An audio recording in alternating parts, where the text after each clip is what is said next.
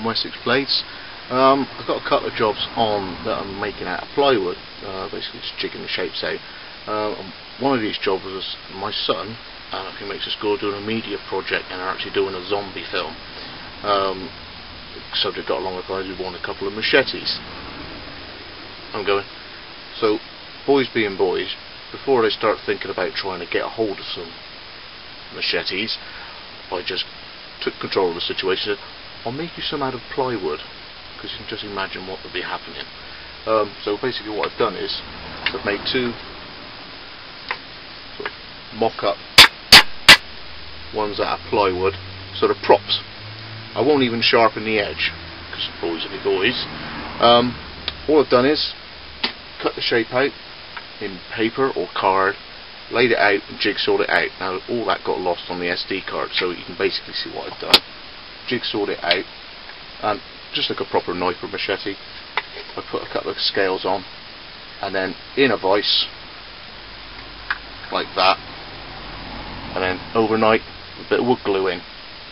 Okay, so what I'll be doing now is profiling the handles, giving something nice to hang on to, and you've got a couple of prop knives. As I said, I'm not even going to sharpen the edges up, boys. And the other thing is, for my daughter, who's doing our A level, I'm doing some artists' palettes. So again, in plywood, there they are. Use it like that. Get me berry on. Do all look like that. I'm not going to cut one out and then another out, so I'll cut 6 out at once with the jigsaw.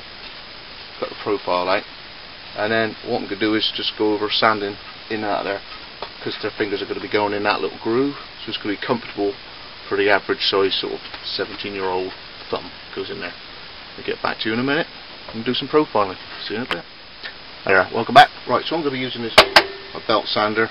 I get that top there nice and even, and underneath there, and try and put sort of a few fingery grippy bits by using that radius over the top of the belt there as it comes over that roller. So have a watch to see how we get on with it.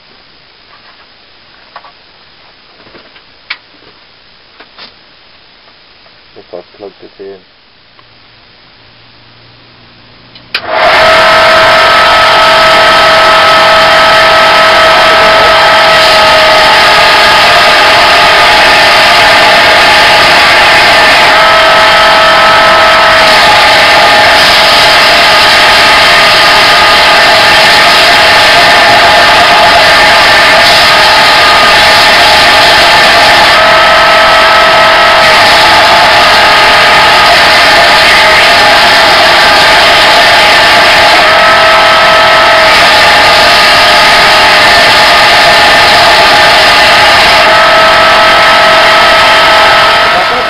Done now is I've got the top and the bottom now level with what the main body is, and I'm going to give it a bit of a moulded sort of shape there and there, so give them something to hang on to, and take the rough edges off the end so you don't get any splinters. Okay, have a watch of that. See you in a bit.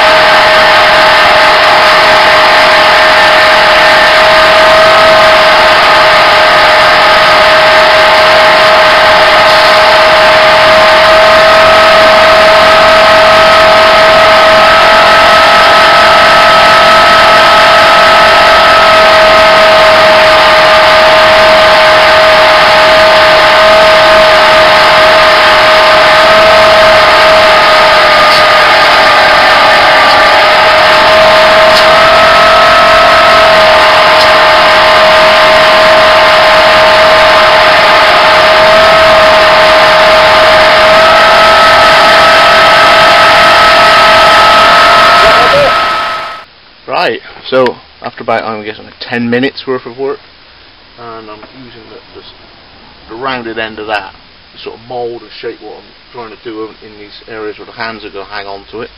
I've given myself a nice comfy handle. Put some light on it. You see the varying layers of the wood coming through. Yeah, that feels quite nice. So you won't get too much fatigue when they're filming for hours on end, I'm guessing. Light touch with some sandpaper and a dash of oil, and I'll do the same to the other one. So that's a prop machete at a 6mm ply. A couple of scales on the side there like that. Right, I'll spin some out for you. I mean, suppose everybody amateur dramatics doing parts of Penzance or I don't know, Spartacus or something. There's no reason why you can't make it out of ply and spray it silver, and you really can twat these right. It sounds pretty good, but you don't got a metallic sort of clang, but they will take a ridiculous amount of abuse. So hopefully they'll be happy with that, and then trying to get hold of some bits of metal and playing with that and making their own ideas up. Okay, well, catch you later. Hi, welcome back. Scott from 160 Blades. Now, one video I did the other day was concerning someone said about I haven't got the kit you got.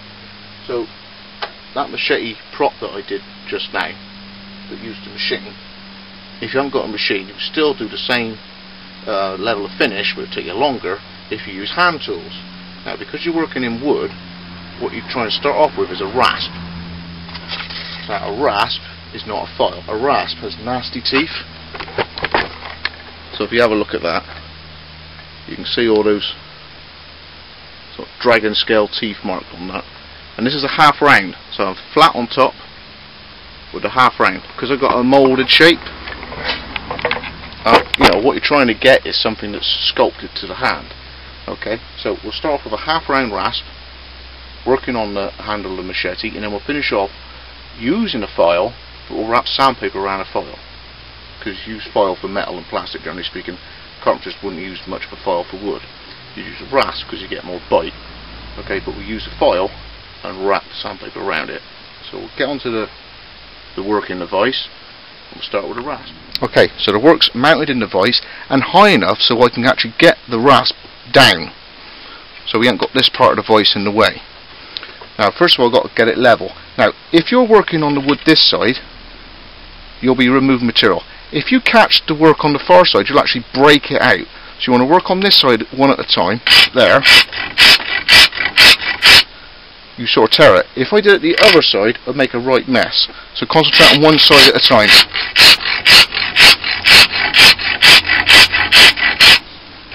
Flat side. And to be honest, that's actually faster than the sander, but that's due to these huge teeth.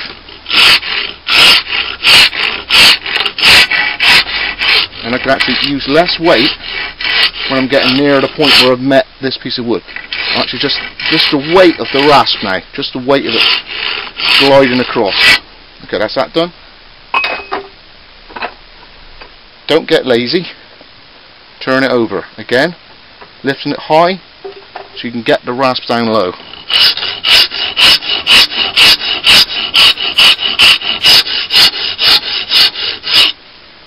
Now, where I'm trying to get to is the same on the top. Okay, I'll get back later.